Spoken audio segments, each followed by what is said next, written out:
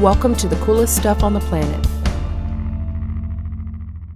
Hey there, everybody. Welcome to the podcast. I'm Rachel. And this is Matthew. And this is the coolest stuff on the planet. This is true. We usually travel around the world, Matt, but today we're actually staying stateside. That's correct. We're going to the northwest part of Arizona, to the Grand Canyon. And the Grand Canyon is one of probably the most famous natural formations in the world.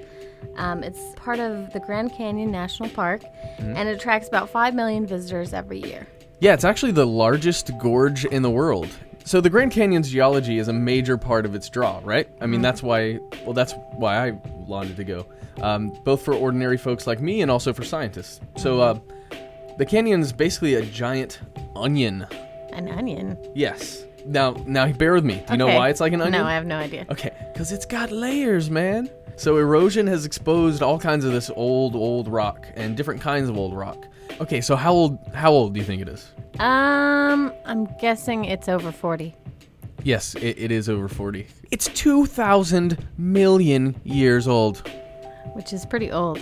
We're just talking about the oldest rock here, but the canyon itself is not actually as old as the rock. But it's still pretty old. It's 5 to 6 million years old. Wow, that's ridiculous. Right. The canyon is 277 miles long. Okay, now that's actually measured by the length of the river that flows, Colorado River, that flows inside of it. 18 miles wide at the widest, and a mile deep in some places. And in fact, it's so big that you can see it from space. Another really cool thing about the Grand Canyon is the coloring. Okay, so it's got almost a red-yellow tint to it, and the reason why it has that is because there are minerals and iron oxides in the stone and the rock that actually give the canyon walls that color. So kind of like Uluru. Yeah, exactly like where we were the talking rock about Uluru. is rusting, so it's red. Exactly. Let's talk a little bit more about the canyon's history. So let's talk about how it became part of a national park. Okay, cool. In 1893, it was declared a forest reserve. And then in 1908, President Teddy Roosevelt declared it a national monument. And then in 1919, the Grand Canyon National Park was established.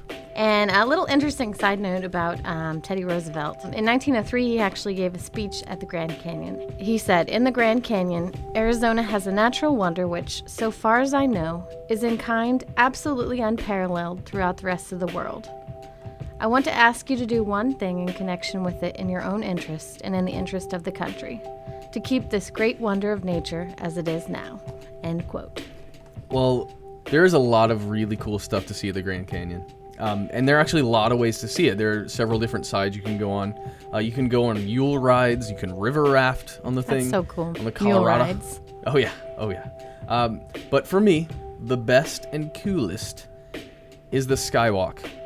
Okay, it's a glass and steel bridge that extends 70 feet from the rim, okay? So you're staying on the rim, go out 70 feet, and then you're standing 4,000 feet above the Colorado River on glass. Yeah, this is both the most awesome thing I've ever heard of in the world and the most terrifying. I'm not sure I could do this myself, but so this bridge was created and is run by the native Hualapai people, whose reservation is actually in the canyon area. And it was opened in March of 2007. And indeed, it has a glass bottom. So that means you can see right through to the canyon floor. But tell me why I shouldn't be afraid.